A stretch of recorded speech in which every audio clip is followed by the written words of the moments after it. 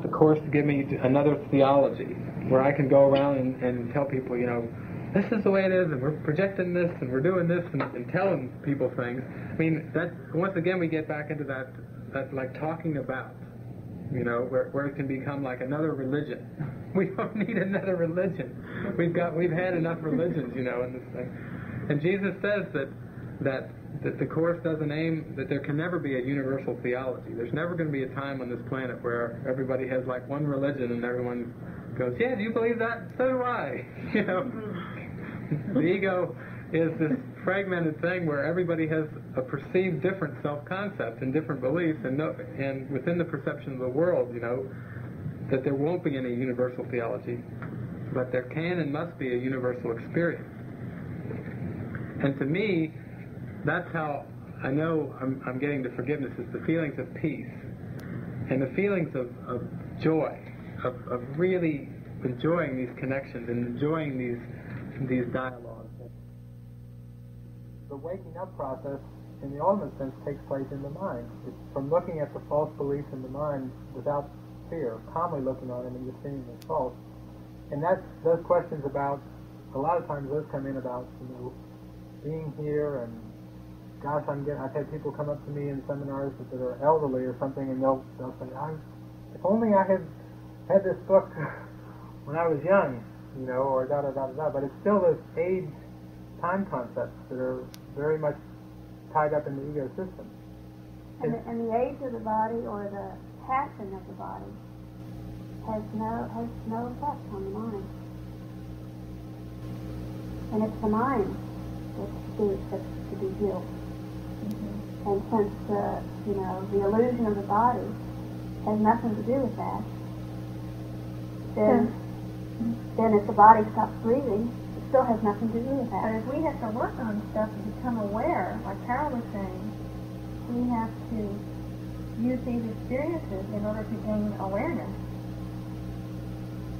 And we have to have another body for it to continue when we make a transition. Well, basically, Jesus at one point says that only salvation can be said to cure, and one either wakes or sleeps. And it says, at one point he says, many upon death rise and waken at that point. In that sense he's using death in a sense of the body. It could be any instant. Just one instant it takes to wake up. But really what I hear you saying is that, what's the use of this world, And the Course is definitely saying, though the world was made as a projection, as a distractive device, keep your mind busy and preoccupied with things in the world, with pain and pleasure and pursuits and on and on and on.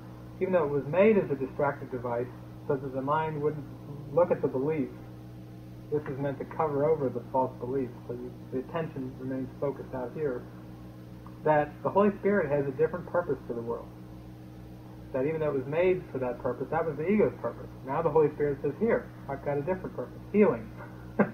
We're going to use these bodies, we're going to use these whatever, cars, houses, trees, clothes, everything.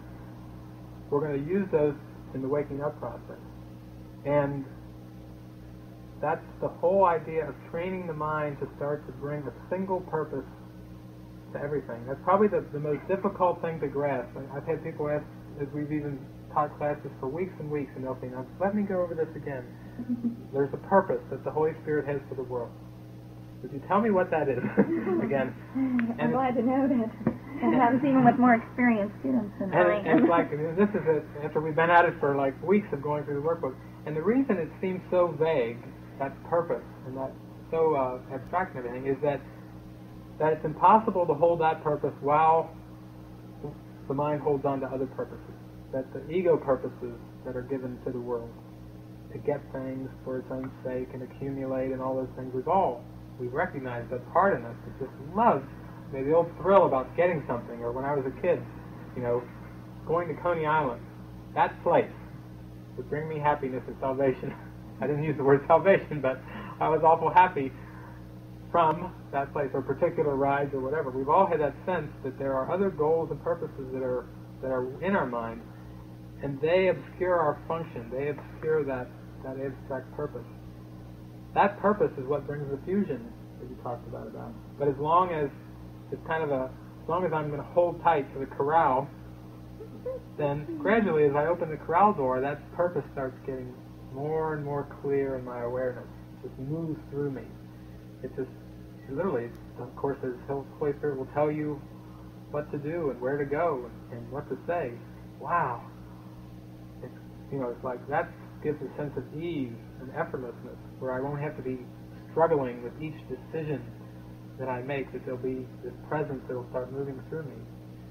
So that's the Course calls it one intent, calls it singleness of purpose. It's called goal. There's a passage I think I mentioned last time, the peace of God is my one goal, the aim of all my living here, the end I seek, my purpose and my function in my life. That's coming at something. But it's like he's holding it in there. He's saying it's there. It's the Holy Spirit in your mind. And he's guiding you to let go of all these other goals that block your purpose from your mind. And releasing what's in the corral, those attachments, is what makes room for that one intent or that one purpose to be really what the mind is riveted on. Because the mind will, rivet on what is desired. And if what's in the corral is what's desired, that's what the mind, the attention is given to. And if that's released, then the mind is freed up to rivet itself on that one purpose. So it's kind of like to get to that one purpose, it's letting go of those attachments to the corral. The ego would have us believe that to open up the corral is to make ourselves vulnerable. Right. Because to the ego, that is very threatening. That always struck me too in a lot of the readings I read, where they always talk about risk honesty, risk being invulnerable and everything. And one day, as I was reading the Course, it dawned on me those two words, risk honesty. I mean, true honesty, it seems that way at the beginning because to the ego, honesty is a threat. Total consistency, total laying aside deceptions. The ego says, hey, I can't be honest. I'll be out of business.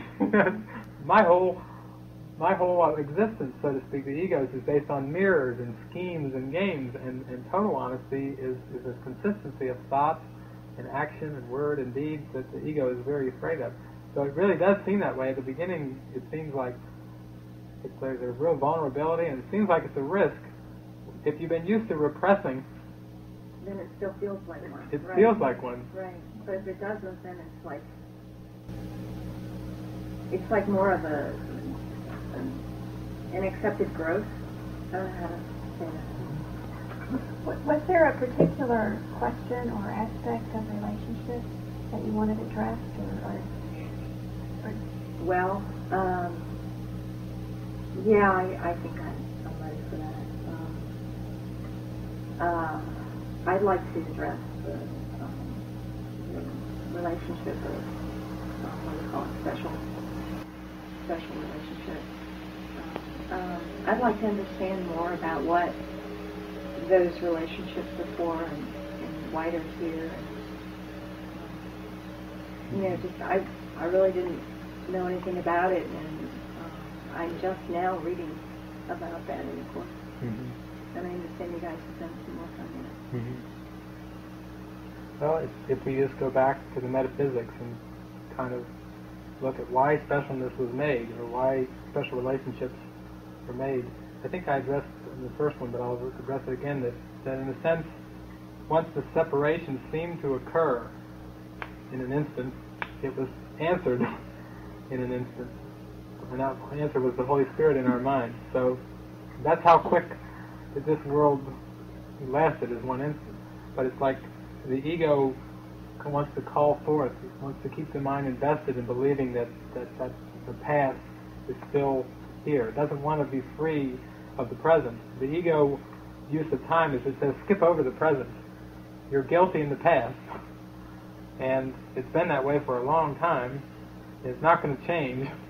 It's that depressing kind of a thinking where it's like it's been bad in the past and it's going to be bad in the future, and you don't have any power to change it. Kind of a victim. Whereas the Holy Spirit says, now is your point of power, so to speak. That right now you can get in touch with things, with beliefs, you can make decisions, you can be open to another way of seeing and looking at it right now. And the Holy Spirit uses the past to bring the mind to the holy instant. And the way this relates metaphysically is that we mentioned that the belief of separation occurred and was answered in an instant. And the ego's, so to speak, answer to the correction, or to the Holy Spirit, was the special relationship. And because this is a way of seeming to provide something outside, something on the screen, that is so attractive that the mind won't want to go within to that light. It wants to get caught up in something there. And that's why the special relationship is the, I think it calls it the most boasted weapon that the ego has, because it's like the ace card. That the pain, I know in my life, that I've experienced through the special relationships has been carved quite deep, and it's hit deep things that I didn't even know were there. And the dynamics beneath it is, it's like, now that the mind buys this belief in separation, it actually is afraid of the light, afraid of the Holy Spirit at this point, and the darkened mind is, because it believes that it actually pulled off the separation.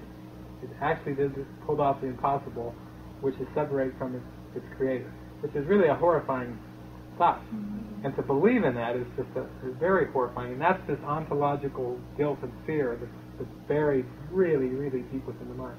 So we'll just call this is the belief in separation. So now a self-concept, a world and personhood, and I'm now a person in the world, all these ideas and beliefs are learned and built up on here to cover over that cornerstone. Because the ego says that if you go to that cornerstone and you lift that cornerstone, then God's going to be there.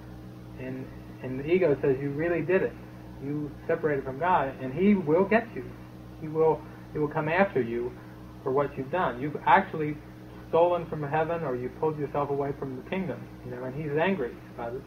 So the ego keeps screeching, don't ever, ever, ever go near that cornerstone. We'll make a bunch of beliefs, we'll build a world that you can become involved in and distracted in, that you won't ever go back to that point.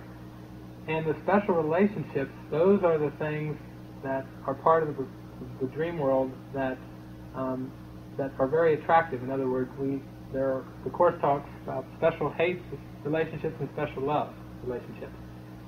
And the special hate relationships are the obvious ones. It's not quite so insidious or difficult to see, because it gets back to that projection that we've been talking about before. You've got this guilt, the ego says, unload it. You don't like this person. Get them out of your life. Get as far away as you can from them. But it's okay to hate some people, the ego counsels, and that's its way of dumping the guilt and getting rid of it and blaming. But the special love is the flip side, where is I seek for a partner, or I seek for persons, whether they be children or spouses or parental relationships or best friends or whatever, that will make me forget about all this unconscious stuff. That I can stay so distracted in form, I can stay so distracted with them, and I can make a bargain, with them, and that even if I can get them to meet my needs, a lot of the time they will serve as a God substitute. Still the mind is deceived, and it believes that it's lacking. It still believes that it's been kicked out of the kingdom and everything. So it's like, well, he says, go for what you can. Eat, drink, and be merry, or you're going to die. And get as many people and friends that can be these close. Sometimes only one, or sometimes the focus of a group. Special relationships can come in lots of ways. Or it could even be with things, where, I'm fed up with all kinds of people. I don't want to go near men or women again. I've had enough of that pain. I'm just going to go find myself a good mountain and build myself a log cabin and get myself some quilts or knitting or something I like to do, and heck with it. Animals. Or animals. Any kind of pursuit. Academics. I'll become the smartest, whatever, the best botanist in the world, or whatever career. It doesn't so much matter what it is, but that's why it's set up that way. And that's where